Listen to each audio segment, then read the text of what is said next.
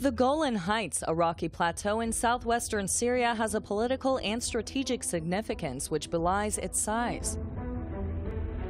Israel occupied the Golan Heights from Syria in the closing stages of the 1968 Six-Day War. Most of the Syrian Arab inhabitants fled the area during the conflict. An armed solstice line was established and the region came under Israeli military control. Almost immediately, Israel began to settle the Golan. Syria tried to retake the Golan Heights during the 1973 Middle East War. Despite inflicting heavy losses on Israeli forces, the surprise assault was thwarted.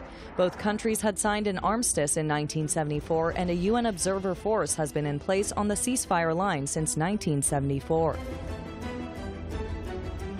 Israel unilaterally annexed the Golan Heights in 1981. However, the move was not recognized internationally. Southern Syria and the capital Damascus, about 60 kilometers north, are clearly visible from the top of the heights, while Syrian artillery regularly shelled the whole of northern Israel from 1948 to 1967, when Syria controlled the heights. The heights gave Israel an excellent vantage point for monitoring Syrian movements. The topography provided a natural buffer against any military thrust from Syria. The area is also a key source of water for an arid region. Rainwater from the Golan's catchment feeds into the Jordan River. The area provides a third of Israel's water supply.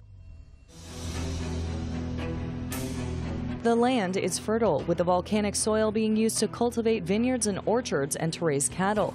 The Golan is also home to Israel's only ski resort. Indirect talks between Israel and Syria resumed in 2008, but were suspended following the resignation of Israeli Prime Minister Ehud Olmert over a corruption inquiry. The Israeli government under Benjamin Netanyahu, elected in February 2009, indicated that it was determined to take a tougher line over the Golan. But in June 2009, Syrian officials said that there was no partner for talks on the Israeli side. Syria's civil war in 2011 also played a major role in putting new talks to rest under then-President Barack Obama, who promised that the issue would be prioritized under his foreign policy objectives. Syrian fighting reached the Golan ceasefire lines in 2013, when Israel returned fire after shells landed in Golan. Israeli and Syrian army troops exchanged fire across their lines in May. U.S. President Donald Trump said on March 21st that it was time to recognize Israeli sovereignty over the Golan Heights that Israel seized from Syria in 1967, marking a dramatic shift in U.S. policy and giving a boost to Israeli Prime Minister Benjamin Netanyahu in the middle of his re-election campaign. So this was a long time in the making. It should have taken place many decades ago. Later on, Trump signed a decree on March 25th at a meeting with Israeli Prime Minister Benjamin Netanyahu, saying that the United States recognizes Israel's sovereignty over the Golan Heights, territory that Israel seized from Syria in the 1967 Middle East War.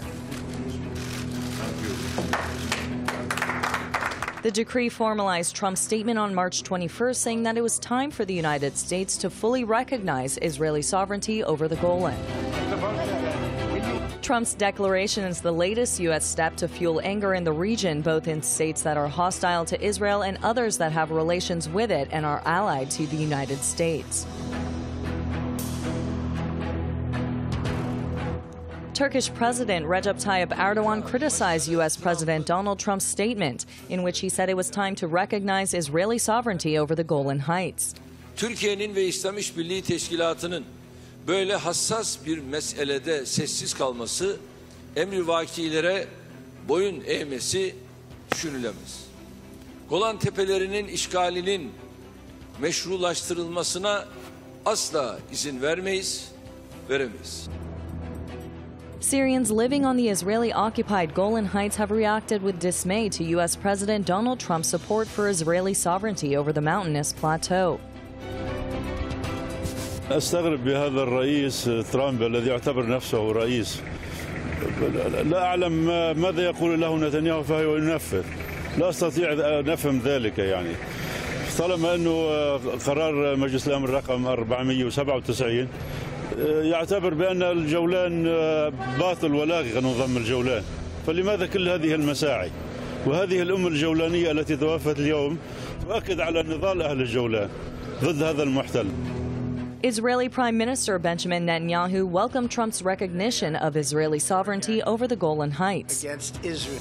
Mr. President, over the years, Israel has been blessed to have many friends who sat in the Oval Office. But Israel has never had a better friend than you.